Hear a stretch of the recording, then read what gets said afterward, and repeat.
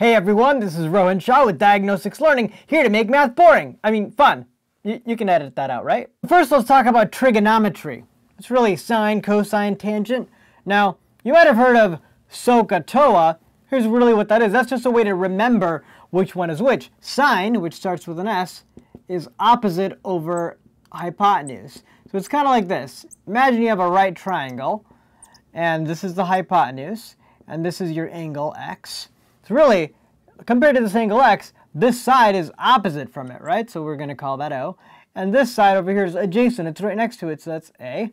So really, if the question asks, what's the sine of that angle? The sine is always of an angle. The sine of that angle is going to be the opposite side length, so whatever that is, divided by the hypotenuse. So if this was like a 3, 4, 5 triangle, the sine of x would simply be 3/5. The cosine, let's see, it's AH, CAH, so ka, right? So the cosine is the adjacent, which is 4 over hypotenuse. So that's just going to be 4/5, adjacent over hypotenuse. And finally, the tangent, TOA, tangent is actually, doesn't involve the hypotenuse at all. It's just the opposite over adjacent, which is, in this case, 3 over 4. One thing about tangent, if you notice, tangent is actually equal to sine over cosine. So notice a problem might just give you the sine and the cosine without giving you actually the sides and ask you to find the tangent. All you got to do is that. And we know they're kind of equal because sine, remember, is opposite over hypotenuse divided by the cosine is adjacent over hypotenuse. Now if you multiply the hypotenuse to the top and the bottom, get rid of it from their denominator, so you're just left with opposite over adjacent, which we know is tangent. Another formula that sort of commonly comes up is that the sine of 90 minus x is equal to the cosine of x. So for example, if you somehow know the sine of 65 degrees and you're being asked for the cosine of, let's say 90 minus that's 25 degrees, it's really just they're gonna equal each other. So if this is equal to, p, then cosine of 25 degrees is also going to be b. And finally on that, a couple other ones that come up sometimes is cosecant. Cosecant is just the reciprocal of sine. So if you know that the sine is 3/5, the cosecant must be 5/3.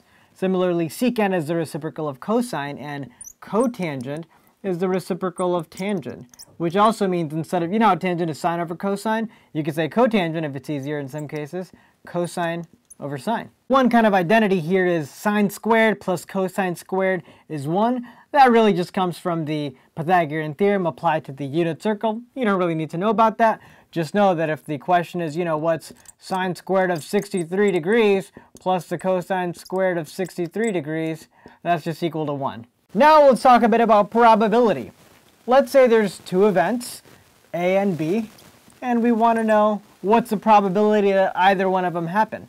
Imagine this is kind of like a dartboard. This area is A, this area is B. What's the probability that your dart falls in sort of either of them, right? So we want to find this area. So one common formula is that, the probability of A or B, two events, one or the other happening, you might just think it's equal to the probability of the first one happening plus the second one happening, right?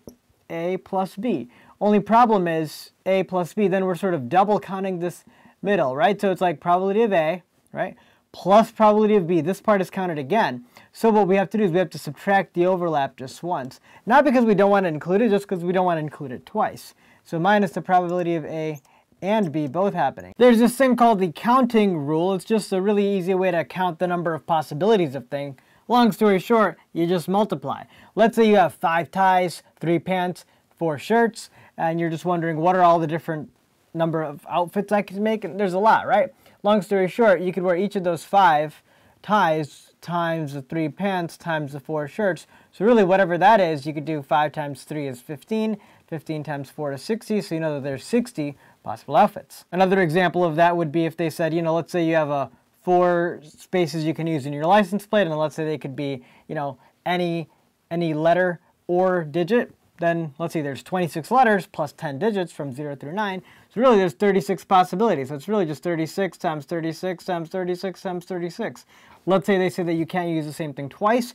Then you have 36 options for the first, but then only 35 for the second because you already used one thing there, times 34 times 33. So whatever that is, that'd be the number of possibilities there. Let's say you have a jar with 8 red marbles and 10 blue marbles, so 18 total.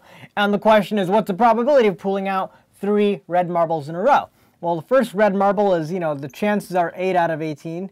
But then for the second one, there's only 7 left now, right? Because you already pulled out 1. So it's 7, not out of 18 though, because there's only 17 marbles left. Similarly, the third would be 6 out of 16, and so on. Then there's this formula, which is really about combinations. Let's say you have 8 books, and you don't care about the order, but you just want to make a set of 5 of them. So how many possible ways can you select 5 books out of 8 of them total? Well, that's basically 8 choose 5. So you just have to apply this formula. So here, 8 choose 5 would be 8 factorial. That just means, doesn't mean 8 like a lot of people think, an exclamation. It just means 8 times 7 times 6 all the way through to 1.